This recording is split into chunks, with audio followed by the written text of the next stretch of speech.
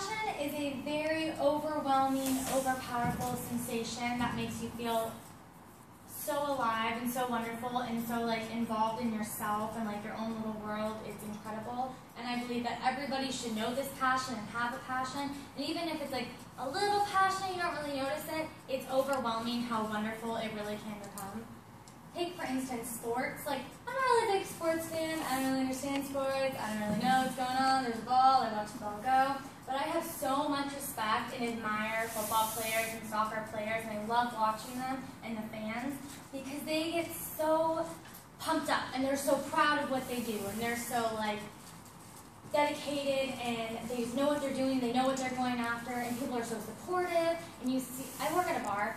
And every football Sunday, we get slammed. People with blue paint on their face, blue jerseys. I write down in the ticket, blue shirt. Everyone has a blue shirt. Everyone's wearing the same number of jersey. But there's this one woman in particular who is screaming at the top of her lungs. And she out-yells all the guys. Oh, yeah, she does. People complain to her owner and says, can you shut her up? But I like her. I like her enthusiasm. I admire her. I wish I was that energetic about sports. I don't really know what's going on, but it makes me want a football team. I don't even understand how people pick a football team. I'm from Florida. You know how many Florida teams there are and how people hate each other? I don't understand how to pick one. But I want to have that passion of football because passion is just such an amazing thing that everyone should have and feel in their own way. Personally, I'm a theater nerd, and I'm all about the adrenaline of theater and being on the stage and having the crowd and getting the emotions out of people. But everyone has their own particular type of passion that they get into. There's music. You can be involved with music. Takes you a different world. Takes you in your own world, a place that's all of your own. There's my best friend, Kristen. She reads books. It's her passion. It's a different type of passion than mine. I like the adrenaline. She likes the passion of being in her own world, being by herself, just very into it. Then her friend, Tammy, she writes books. So she's in her own world, and she gets an adrenaline creating these stories. Other people create music, some people just listen to the music.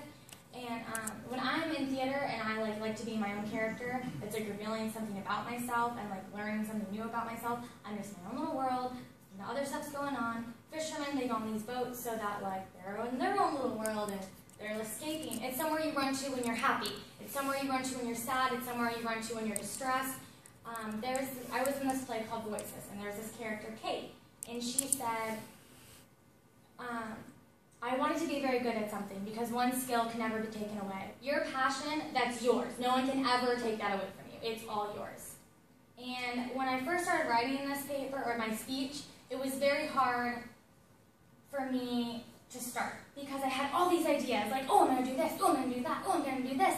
But then when I sat there and started really brainstorming, all of the pieces were scattered because I've been without my passion for so long. It's been did a play a year ago, but it wasn't that great, and I just miss it so much. I want to major in theater, and I want to do this the rest of my life, and I don't want to lose it. I feel it's already so far gone, and Robin Williams said, you only get one little spark of madness, don't lose it. Don't let that go. When you find your passion, don't let it slip away. Don't, yes, focus on real life, but always remember that, that kind of keeps you alive. When you're in a relationship, and you get to the point where you're married, and you hear that people are bored, you hear old guys make jokes about, oh, my wife, that's why I started drinking. You don't want that. Life, that's your spark of life, is your passion. You don't want to go through life bored, a relationship is bored. You need that chemistry, you need that spark, and that's what passion does for your life. And don't be scared to go after it. Jim Carrey, his dad was a comedian, and he loved being a comedian. He loved comedy. But he was scared. He didn't want to go after it. He's like, oh, I'll get a job. Oh, might as well play it safe. But then he ended up losing his job. And then he failed anyway. And he's in the same spot he would have been if he would have went after it and failed. Who's to say he wouldn't have made it? So that's why Jim Carrey is who he is today, because he wasn't going to sit around and determine, oh, I'm going to go through life bored and do the responsible thing. What's to say comedy isn't responsible? What isn't that to say that that's the right path for you? So have a passion, keep the passion, don't lose it. Keep that spark that you have with life and with the world and with yourself, because that means a lot to you. Once you find it, you're going to realize, wow, this is incredible. And then once you're without it, it's kind of your first love, but it's the relationship with yourself.